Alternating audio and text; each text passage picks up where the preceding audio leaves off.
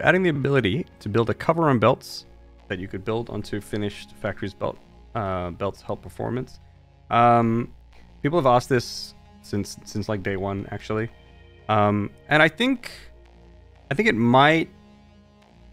maybe in some cases, but I actually think that, yeah, I'm not sure.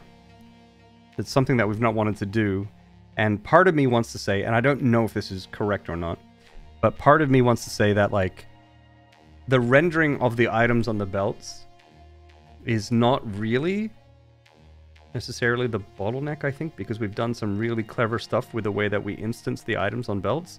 And so we actually draw them in very, very few draw calls and stuff. And so like, if I remember that correctly, and that like a lot of the bottlenecks come elsewhere from like other buildings or from calculating things in the background. Like the game itself is actually, as far as I know as of now, it is CPU bound, so it's more like all the calculations that happen for like what's going on in your factory is what holds things back more often than not. Yeah.